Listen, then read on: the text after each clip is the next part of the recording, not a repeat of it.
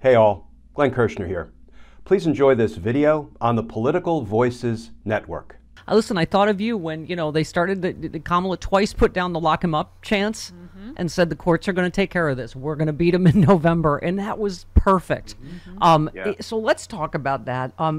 It's so funny. I think I asked Ellie Mistal on New York City panel, like, what's going to happen? And he said nothing. And I was like, boo, Ellie, tell us what we want to hear. But I know our friend Tristan Snell, feels the opposite, that he's going to get sentenced to prison in September. And, the other cases, Georgia, J6, he's going to get convicted. Let's talk about J6 for a second. So Judge Chutkan, right, has the case back after this ridiculous immunity ruling from the Supreme Court. So I'm just reading, she's going to have to now go line by line through the special counsel Jack Smith's 45-page indictment, separating the charges that involve official acts from those that are unofficial. The former must be dismissed, the latter might survive. So now Chutkan has to clean up the mess the right-wing majority made in its ruling, which created a shockingly broad yet poorly defined zone of immunity from criminal prosecution for presidents who can argue they were engaged in their official duties. So this is this mini trial we've been talking about. The only chance the American people will have to get more clarity on what his actions were on J6. I mean, I always say to you, Glenn, you don't have to be a lawyer to go, how are any of these official acts at January 6th? Yeah, the Supreme Court ruled that the Constitution is unconstitutional when it comes to holding Donald Trump accountable for his crimes. Not only is that insane and living in the legal upside down, it's something that we have to change. When you have Supreme Court justices who abuse their discretion and put themselves above the law and try to cancel out parts of the Constitution, we have governmental remedies for that. Impeachment investigations in Congress and criminal investigations by the Department of Justice of corrupt and apparently criminal Supreme Court justices. These are things we have to do because you cannot let the Supreme Court negate portions of the Constitution. But now turning to the impact on the J6 prosecution, we are going to see some type of hearing. We don't know exactly what it will look like, but trust me, Judge Chutkan don't play. We will have hearings.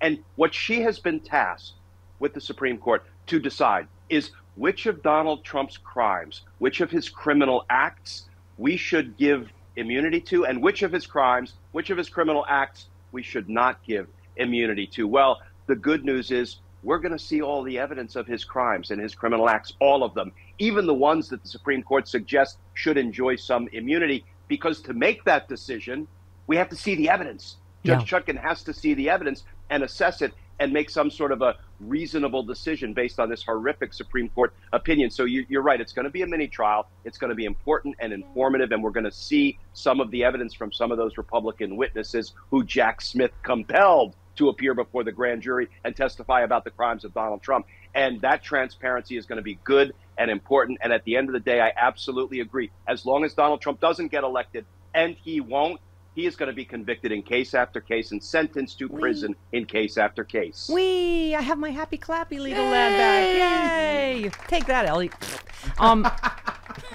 Love him too, but by the way, you said Tim Walz is clearly a varsity pick while J.D. Vance isn't even up to stepping on the playing field. So J.V. Vance, that's funny. Hey. But he is just spectacular, isn't he? Steph, what a great pick. He was a football coach. He was a high school social studies teacher, veteran for 24 years, could have retired at 20 years, decided to stay 24 years. He was a governor. He really is the opposite of somebody like Donald Trump, because Tim Walz understands what it means to dedicate yourself to a life and to a purpose bigger than just you, your own enrichment, your own aggrandizement, right? He is exactly what is right for this moment, and that is why the Republicans are scared to death of a Harris Walz ticket. But you know what, Steph? I've heard it said, we're not going back. No. And we're not going back. We're not going back. That's clever. We should say, I'm going to send that to, along with Girls on Fire, let's send that to the Harris. Okay. Yeah, you said he's the perfect antidote to Trump's narcissism, divisiveness, and hate. And I think that's part of what's driving this movement, not only how legitimately, organically fantastic these candidates are, but how exhausted people are by Trump and all of that. hate and lies and just everything we watched yesterday. Craziness, right?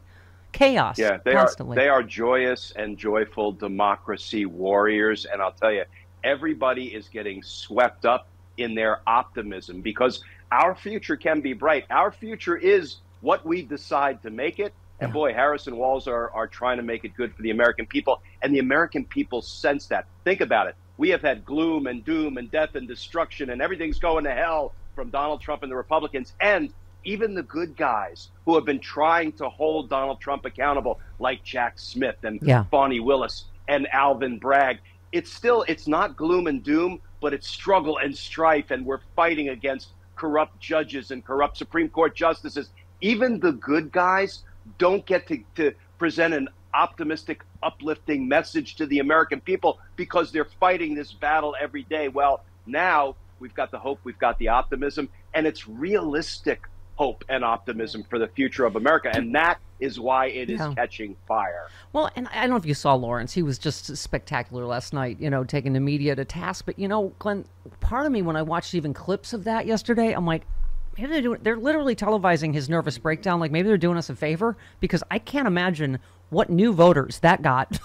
You're like, wow, this guy is really delusional. I mean, as Lawrence said, literally everything was a lie. Or it was just completely crazy. It was, what did he say? What did he say about what? Well, it's deep into the trans community, lots of other things. Yeah. What? Doesn't know what he's talking about. What? Yeah, and you said, so Trump is campaigning today at Mar-a-Lago? I guess he's even lost the support of the voters at Mar-a-Lago. Yeah, Mar-a-Lago is apparently a battleground resort is what Mar-a-Lago has become. So, listen, and Lawrence O'Donnell, who I love dearly and respect and admire, and I call him Mr. 10 o'clock.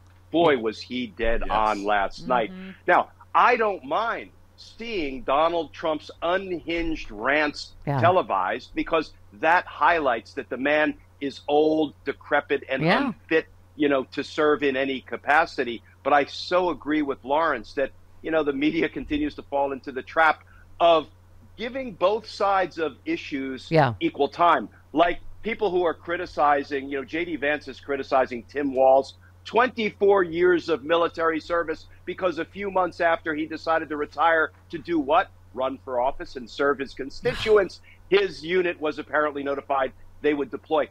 That is not a legitimate two sides issue. That is not the kind of thing that the media should be giving air to every day, in my humble opinion. But they're doing it, and they're falling into the same trap that they fell into in 2016. But, Steph, I love what you said. You said, doesn't matter. It doesn't even matter anymore because we will overcome all of that as well. We the people.